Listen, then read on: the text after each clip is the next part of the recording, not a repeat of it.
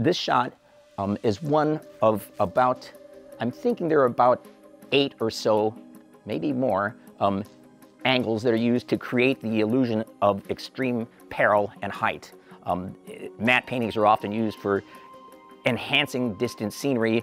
Oftentimes they're used in stunt sequences to put the lead actors in a more perilous situation, and this accomplishes kind of both, and creates the illusion of being several stories off the street.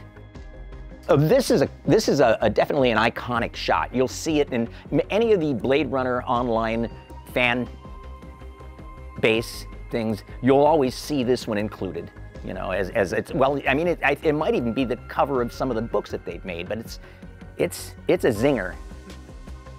The production design on these shots, Ridley Scott insisted on, and he was really behind all the good-looking stuff in this, is Syd Mead. And so we actually had designs for these matte paintings done by Syd Mead, almost all of them. And we followed them as closely as possible because Ridley Scott wanted us to. And there were beautiful, smaller sketches done on illustration board. I believe Syd Mead was working in gouache, or it's a water base. And he worked fast, but I mean, we had many good designs by Syd Mead, and we were requested, even though once we got into the matte painting stage, and when Matthew was working on these matte paintings, Ridley would come up with ideas, and so they wouldn't always, they'd start out as an exact copy of the Syd Mead design, and then Ridley would suggest some differences that he wanted to do, and so the matte paintings went through some variations during their painting stages. Most of these matte paintings, there are very few exceptions, are done in a process where you actually do a loose block-in of the painting and you do a test composite first, and it gets refined over a series of about a half dozen tests until it reaches the level of detail that's required. And I believe Brandon, in one of the earlier videos in front of this same painting, was talking about the level of detail on these, and this goes to the budget and the speed that has to go along with post-production. We only put as much detail as is required. Once it looks good on film, if you add any more detail, it'll either look worse, or if it still works, you're just wasting time on detail that's not going to be appreciated, and the camera really can't tell the difference.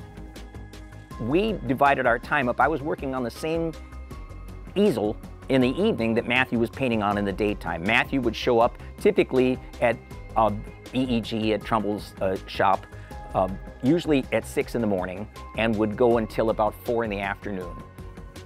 And he'd leave about that time, and that's when they had me come on and paint on a night shift. So it was like a swing shift matte painting thing, and he'd come in the next day, and oftentimes I would start on some of these and they'd say, okay, just hand that off and Matthew will finish it. But most of the ones he did on Blade Runner, and I think there's probably about 24 matte paintings, or maybe more in that film, some that are just patchwork to join pieces together, and skies and so forth. But there was a lot of good matte painting being done by Matthew Yuricich, and his assistant at that time was Michelle Moen. I was just called in as an additional matte artist on about a half dozen shots, and I came in at night and worked that shift. But I did start this one out, and I can see when I get back on top of it again how much more Matthew had added to it, which is, I mean, beautiful work, and the illusion on film is pretty spectacular, if you recall.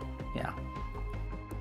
This is looking straight down on Harrison Ford, hanging by one hand, and he was actually shot because Trumbull and Richard Yuricich, the partners that were EEG, never used blue screen in their 65mm effects shots. And in this case, they wanted to have a good clean matte of him so he could be in front of the painting, and they built a white background behind him and used a contrast difference matte optically pulled, and they could actually increase the contrast and make a nice clean matte that way. But they didn't want to go through the process of red, green, blue separations in 65mm. All of the dupe shots, the optical composite shots in Blade Runner were done on Eastman color intermediate duplicating film.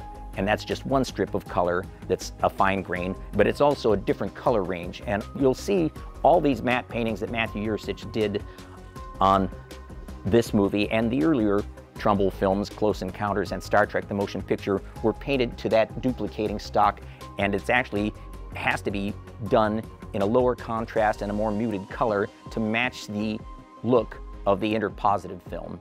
It's tricky because you have to transpose in your head while you're looking at the daily as a film clip on a light box. What else I can tell you? All of these shots in that fight sequence have a beautiful amount of other little bits of animation, signs and so forth that are blinking. And what they also have, and Dave Dreyer and the effects camera crew that shot Elements shot a whole lot of rain from different angles. They got up on the rooftop at the Maxella facility and had black on the pavement down below. I think it was just duvetine, or maybe it was a black cloth. And they actually lit up the rain very carefully, and they had rain in an angle like this just falling away from camera in perspective. So you can see, and they did shoot elements like that, sweeping lights and rain and just items that would go into the optical composite and make the scene come to life more.